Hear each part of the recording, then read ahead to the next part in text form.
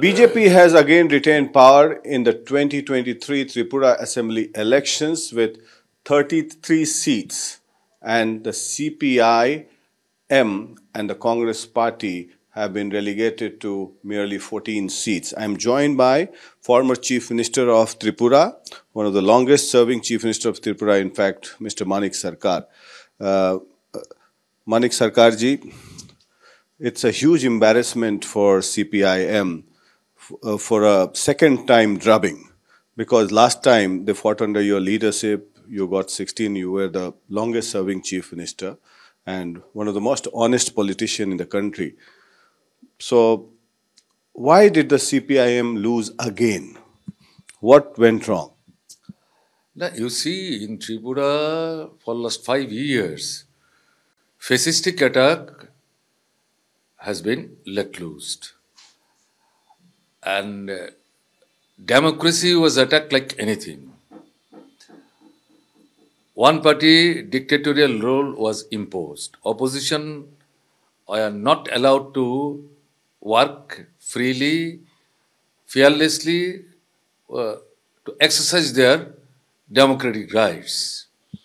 And on the other hand, what I should say, even the Constitution of India actually did not work. Election means a farce. During the last 5 years, right from 3-tier Panchayat to Parliament, large chunk of the electorate were not allowed to exercise their franchise on their own. Rigging. So this was the situation. And starting from their very first day of 2018, when they have come to power, attack was there against the Communist Party of India, Marxist, then left, and gradually, after a long gap, other non-BJP opposition parties, including the Congress.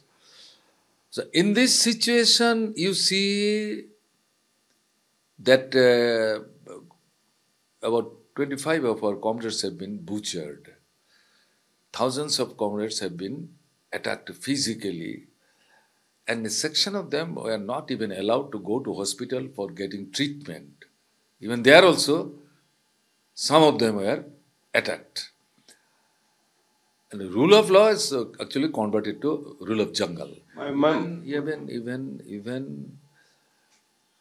in the police stations, our mothers and sisters, after facing all sorts of onslaught, barbaric onslaught, they were not even allowed, a good number of them were not even allowed to register complaint. This was the situation. So, you see, despite all these things, in this election, CPIM, together with its friends of left political parties, they tried their level best. So, I do not consider it as a distressing result. Yes, it should have been rather better, but they started with the slogan that they will convert CPIM to zero. My question is, you say that it's not a serious drubbing, but was allying with the Congress party was a mistake on part of the CPIM, because you fought against the Congress party for quite long. Yes. Quite long. So, was it a mistake to ally with the Congress party? No, that question does not arise at all, because both left and Congress, they have been forced to come too close to each other because of BJP's fascistic attack on democracy. That's what Prime Minister Modi said in his speech. Kerala mein kusti aur Tripura mein dosti. Correct. I have answered all these things. After listening his speech, I have answered all these things. Kerala, there is democracy. No one-party dictatorial role. Other political parties, opposition political parties, they were allowed to exercise their democratic rights functioning throughout Kerala. No political parties' officials are attacked and votes are not looted. All voters were allowed to exercise their franchise freely and fearlessly. But quite different than that of Kerala here in Tripura. You say that it was the right decision to ally with the Congress party. At this moment, because we have not gone to detail because just now the elections result have been published. Alone, I cannot draw any conclusion. Congress party failed to translate or transfer its votes to you. All on a sudden, this cannot be said because just the results have been published. So we shall have to go in deep of all these things. Before going in deep, drawing this sort of conclusion and passing comment, it will be unjust and irresponsible act. Has Rahul Gandhi become a baggage for the alliance partners? I could not follow what you wanted to say. I mean, if you look at the trend in Northeast, sir, BJP has penetrated in a big way. Even in Nagaland, they've got seats. Even in Meghalaya, they've got seats. All the results. So why unnecessarily Rahul Gandhi should be blamed for all these things? No, this should not be proper. My next question is, why did Manik Sarkar did not contest? I know that you would ask me the same question. Whoever coming to meet me, everybody is raising this question. You see, Baba, since 1979, I have been contesting. Understand? So, first I worked as Chief Whip of the ruling party. Then 20 years Chief Minister continuously. Then 5 years opposition leader.